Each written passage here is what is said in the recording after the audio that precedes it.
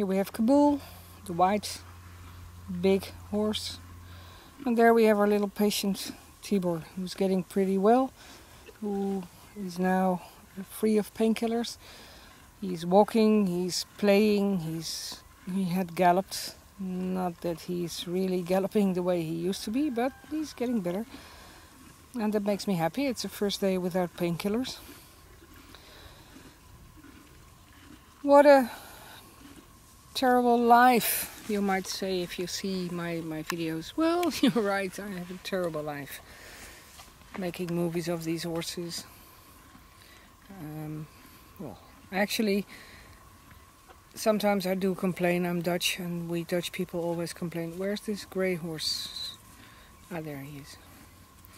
Always, typical Dutch, we are always complaining about the weather, because the weather is really awful sometimes. And it's only a few months that the weather is so well that you can do some videos. So if you think I'm having an overdose of videos, you're right.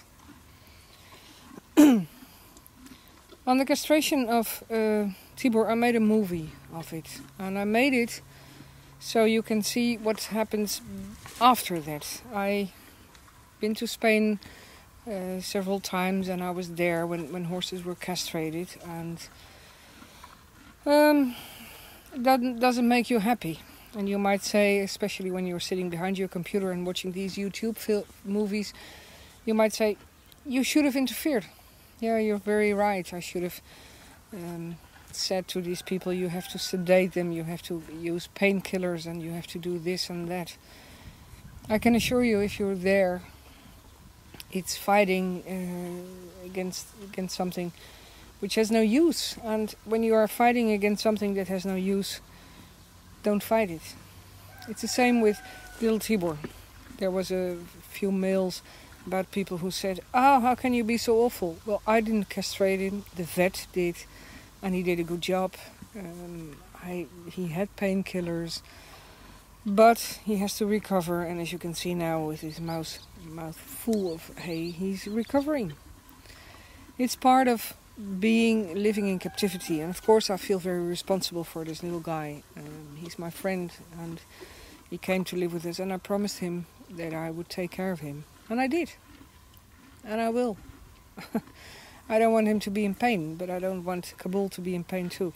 Let me try to zoom on the wounds that little Tibor causes. Behind the ears of Kabul, every day when they were in the field, there were wounds on his legs.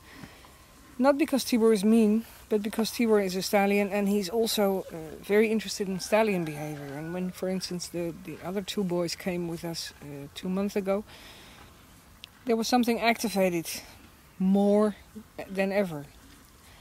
Tibor is 5, I think so. I will look that up on his passport. 5, and he was becoming more and more stallion. And even though the bad thing about these little guys is that you have to laugh over it, and I can deal with it. He wasn't mean to me at all, because, well, no horse ever here is mean to me. The way he walks, he already did. Look at the movie of how he came to us. But you can prevent the consequences. I mean, if a horse is getting mean, is getting too much testosterone in his blood, and he's getting, too much male behavior, then you have to decide what to do. You can keep him alone, without another horse. But I choose not to have horses by themselves. I think horses need other horses, and these two are pretty good friends. So that was the decision. On the other hand, I'm not going to explain everything and respond on negative things. Perhaps you might have noticed that sometimes I don't respond at all. I noticed also in my life, and I'm now 50 years of age, all my life been together with horses, not always had my own horses. I learned that there is a lot of ignorance. There is a lot of people who claim to know how it works, and especially women are very sentimental about horses. They're afraid. I don't know what it is. Perhaps it's people, women especially, feel very abused and very sentimental about horses. And sentiment doesn't help any horse ever. Perhaps on the short term, when you feel sorry for a horse and you want to fight for him, and when you are really have something to consider, to worry about. Abuse horses, of course. Those are horses. Please be sentimental for a while and do something about it. But don't attack people who are sharing their knowledge, who are sharing their things. Anyway, for now it's a beautiful day. It's 25 degrees Celsius, but I'm very Dutch, always complaining about the weather. So that's what I intend to do, and sharing my knowledge, sharing the life of these horses who live with us, with you. Bye bye.